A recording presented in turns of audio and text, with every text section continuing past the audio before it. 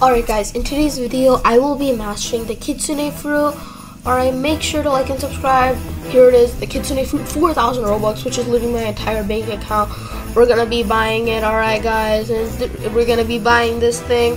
4,000 Robux, bro. At least I have some Robux, but like, you know, we're doing this for you guys so we can master this and unlock everything.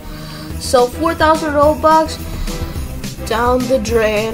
Oh god, bro, I'm so broke. Alright, well, alright guys, we're gonna go grind some mastery in it. As you see, we got the Kitsune fruit one tail mastery 1. We're gonna go grind this, max it out, and then I will be back. You guys will see a little time lapse of it. I'll be back right when I finish everything. Let's go.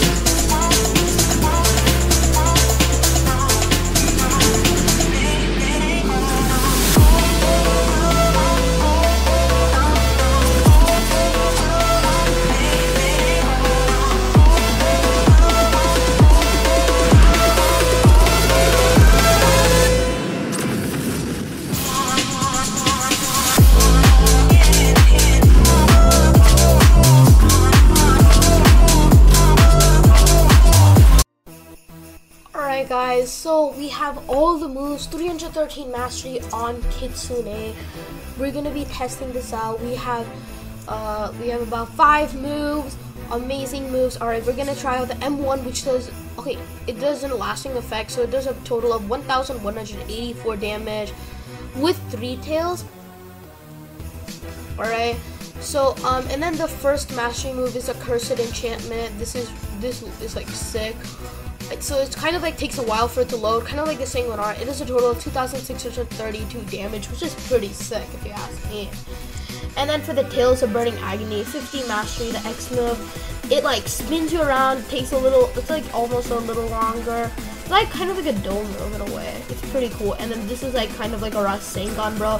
Foxfire Disruption. It does a lot of damage and like has like kind of like a magma effect in a way. And then the Wild Wind Salt kind of is like the leopard fruit. If you ask me, I would say it's kind of like how the leopard in mammoth fruit acts like. And then we're gonna show you the amazing godlike transformation. Oh my god, bro. Oh wow, bro. That is amazingly sick. And like it kind of removes some of it, but if you don't use any of the moves, it doesn't. See, my friend is attacking me, and okay. It does a lot of damage, 4,145. So this went from 2,000 to 4,000 front with the M. So the M1 does like 1,250, a little more. Tails of Burning Agony does like, I don't know. I think my friend accidentally equipped Shark before thing. I don't know. Wait, let's try that again. Yeah, there we go. That is like 3,165 damage. That's so OP, alright. And then the Foxfire Disruption, like a Rasengan, man. Like that's like you kind of like blast them. It does so much, 5,000 exactly damage. And then the Wind Assault, let's see that, bro. You kind of stand in a weird pose. Oh my god. 1,000. So it kind of also has the lasting effect. So I would say like 2,000. Not horrible and it's not bad. Let's try that again. Yeah, there. That was like 3,000. What? 3,500 damage. Pretty good. This, yeah. Overall, this thing's honestly OP.